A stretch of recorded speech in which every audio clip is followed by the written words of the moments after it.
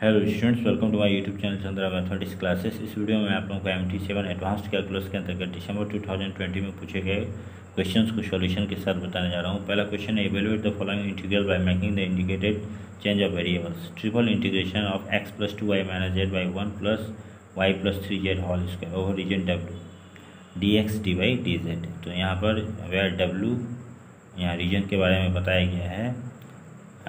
0 = less than x + 2y - z = less than 3। फिर यहाँ पर 0 = less than y - z, y - z = less than 2। फिर 0 less than y + 3z and y + 3z = less than 1। Transformation दिया हुआ है u = x + 2y - z, v = y - z, w = y + 3z। तो हम यहाँ पर सबसे पहले लिखेंगे जैकोबियन ऑफ द ट्रांसफॉर्मेशन। ठीक है, del u v w by del x Y Z is equal to, यहाँ पर कैसे निकालेंगे, तो यहाँ पर u जो एक्स वाई जेड के टर्म्स में दिया हुआ है, ठीक है, तो u में एक्स वाई और जेड का जो कोएफिशिएंट है उसे यहाँ पर फर्स्ट रो में ले लेंगे। इसी तरह से v में एक्स वाई और जेड का जो कोएफिशिएंट होगा उसे यहाँ सेकेंड रो में ले लेंगे। फिर w में एक्स वाई और जेड का जो कोएफिशिएंट है उसे यहाँ थर्ड रो के रूप में ले लेंगे। ठीक है, इसके बाद हम यहाँ इसका डिटरमिनेंट निकालेंगे जो कि हमें 4 प्राप्त होता है, जो 0 के इक्वल नहीं है। So the inverse of this transformation exists. ठीक है, therefore the Jacobian of its inverse transformation will be J = del xyz by del uvw is equal to 1/4। इसका इन्वर्स हो जाएगा जो कि 0 के इक्वल नहीं है। अब by applying theorem, triple integration of x + 2y - z by 1 + y + 3z whole square over reason w dx dy dz। ठीक है, अब यहाँ पर हम इज इक्वल टू लिखेंगे triple integration of u by x + 2y - z को u में change कर देंगे क्योंकि हमें ट्रांसफॉर्मेशन में दिया हुआ है। फिर 1 + y + 3z को w में चेंज कर देंगे, w स्क्वायर। ठीक है, इंटू अब हमें थ्योरम के अनुसार यहाँ पर क्या लेना है, मोड j यानी मोड जैकोबियन, तो इन्वर्स ट्रांसफॉर्मेशन का। तो यहाँ क्या मोड 1/4 यानी 1/4, फिर यहाँ du dv dw। ठीक है, अब इसके बाद हम यहाँ क्या करेंगे,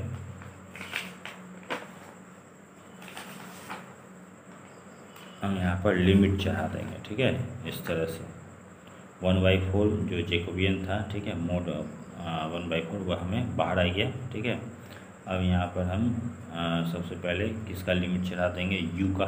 ठीक है, 0 to 3, फिर उसके बाद v का लिमिट 0 to 2 और उसके बाद w का लिमिट 0 to 1, और उसके बाद इस तरह से हम इसे इंटीग्रेशन करेंगे। ठीक है, और तब हमें क्या रिजल्ट मिलता है, यहाँ पर हमें रिजल्ट के रूप में प्राप्त होता है 9π/16। ओके, इसके बाद अगला क्वेश्चन,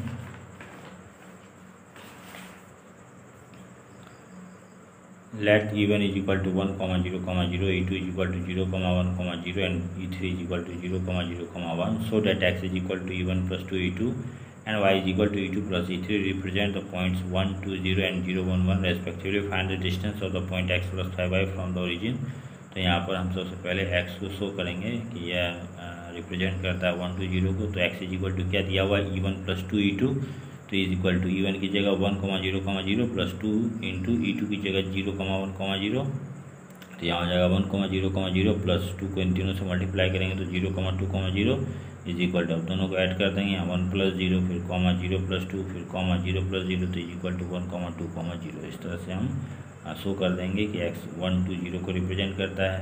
उसके बाद y किसको रिप्रेजेंट करता है, 0, 1, 1 को, इसे हमें शो करना है। तो यहाँ y = दिया हुआ E2 + E3, तो E2 का वैल्यू क्या है, 0, 1, 0 प्लस E3 का वैल्यू है 0, 0, 1। तो यहाँ दोनों को ऐड करेंगे, 0 + 0 फिर 1 + 0 फिर 0 + 1 तो इज इक्वल टू 0, 1, 1। अब यहाँ पर हम x + 5y निकाल लेते हैं। ठीक है, पॉइंट x + 5y इसके कोऑर्डिनेट। तो यहाँ पर x का हमें क्या निकला है, कोऑर्डिनेट 1, 2, 0 और यहाँ पर 5y का कोऑर्डिनेट हमें क्या निकला है, y का कोऑर्डिनेट क्या निकला है, 0, 1, 1। तो 5y क्या हो जाएगा, 5 × 0, 1, 1। तो यहाँ 1, 2, 0 प्लस 5 से तीनों को मल्टीप्लाई कर देंगे, अब दोनों को ऐड कर देंगे तो 1 + 0 1, फिर 2 + 5 7, 0 + 5 5। अब हमें क्या करना है, इस पॉइंट का ओरिजिन से डिस्टेंस पता करना है, distance between the point x + 5y and the origin. तो हम यहाँ पर पॉइंट x + 5y के कोऑर्डिनेट को x1, y1, z1 नाम दे देते हैं और ओरिजिन के कोऑर्डिनेट को x2 y2 z2 नाम देते हैं और दोनों के बीच हम डिस्टेंस निकाल लेते हैं इस फार्मूला की सहायता से। √x1 माइनस x2 का whole square plus y1 minus y2 का whole square plus z1 minus z2 का होल स्क्वायर, ठीक है। उसके बाद हम इन सभी वैल्यूज़ को पुट करेंगे और उसके बाद हमें क्या रिजल्ट मिलेगा, 5/3 यूनिट, ठीक है। इसके बाद अगला क्वेश्चन है late f from r square to r B a function defined by f x, y equal to 10x³ minus 3y³ by x³ plus 2y³ so date x del f by del x plus y del f by del y equal to 0। तो हम यहाँ पर इसे इस तरह से solve करेंगे। f x, y equal to हमें क्या दिया हुआ है, 10x³ minus 3y³ by x³ plus 2y³ is equal to z। अब replacing x by T x and y by T Y, तो f of T x T Y is equal to क्या हो जाएगा, 10t x whole cube minus 3ty whole cube by T x whole cube plus 2 into T Y whole cube is equal to क्या हो जाएगा, 10t³ x³ minus 3t³ y³ by t³ x³ plus 2t³ y³ is equal to 10। दोनों में से t³ common निकाल लेंगे तो x³ minus 3y³ by, यहाँ भी t³ कॉमन निकाल लेंगे तो x³ plus 2y³ is equal to 10। यहाँ t³ कैंसिल हो जाएगा तो x³ minus 3y³ by x³ plus 2y³ is equal to, हम इसे अब इस रूप में लिख देंगे t⁻0 इंटू f(x, y), ये f(x, y) ही है, ठीक है। So the function is a homogeneous function, अगर इस रूप में हमें प्राप्त हुआ है ऑफ डिग्री 0। तो हमें जहाँ डिग्री पता चल गया, अब हेंस बाई यूलर थ्योरम क्या लिखेंगे, x del f by del x plus y del f by del y is equal to nz, ठीक है। तो x del f by del x plus y del f by del y is equal to, यहाँ पर n की जगह 0, degree यहाँ पर n को बता रहा है, ठीक है। यहाँ पर 0 इंटू जेड, तो it implies that x into del f by del x plus y into del f by del y is equal to 0 into Z 0। Okay students, thanks for watching.